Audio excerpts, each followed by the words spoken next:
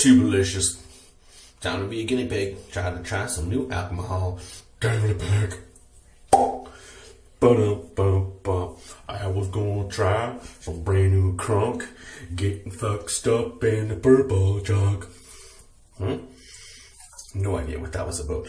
But anyways, it's from Loko. It's Purple Hooter. Purple Hooter. The bartender series. It's got a funky can.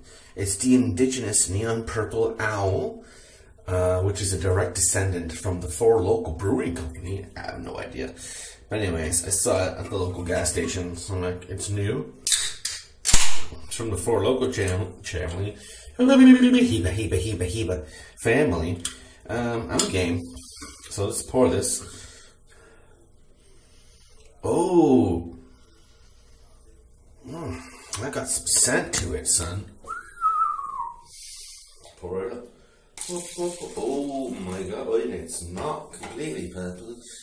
It's purple. It's brown purple. I don't know. Smells good though. I like it. It's got like a very familiar scent to it. I'm detecting notes of I've had this before, and I'm detecting notes of what's it called again. Down the hatch.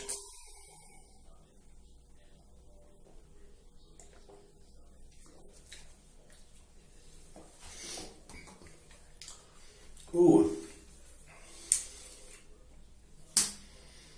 Grapefruit.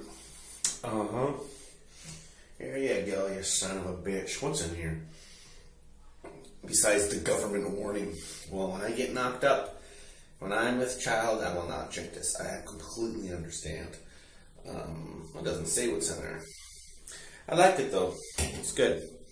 It's tangy. It's 10% alcohol. It's good stuff. Tastes really good actually. Like really good. I like it. I like it a lot. Thumbs up loud.